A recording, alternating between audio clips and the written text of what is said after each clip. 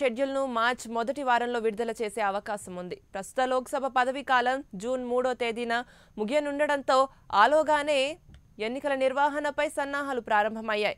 ఎన్ని విడతల్లో పోలింగ్ నిర్వహించాలనే దానిపై ఈసీ కసరత్తు చేస్తోంది. గతంలో మాదిరిగానే అసెంబ్లీ, లోక్సభ స్థానాలకు ఎన్నికలు నిర్వహించే వీలుంది.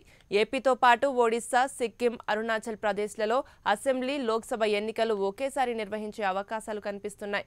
రద్దయిన జమ్మూ కాశ్మీర్ అసెంబ్లీకి కూడా లోక్సభతో పాటే ఎన్నికలు నిర్వహించే అవకాశాలను పరిశీలించవచ్చు. సంక్లిష్టమైన శాంతి భద్రతల పరిస్థితి దృష్ట్యా అక్కడ కాస్త ముందుగానే అసెంబ్లీ ఎన్నికలు జరిపే అవకాశాలు ఉన్నాయని తెలుస్తోంది. ఇంకా కొన్ని రాష్ట్రాలపై ఈసీ నిర్ణయం తీసుకోనట్టు తెలుస్తోంది. అయితే సాధారణ ఎన్నికలను మొత్తంగా 6 లేదా 7 దఫాలుగా నిర్వహించే యోచనలో ఈసీ ఉన్నట్టు సమాచారం.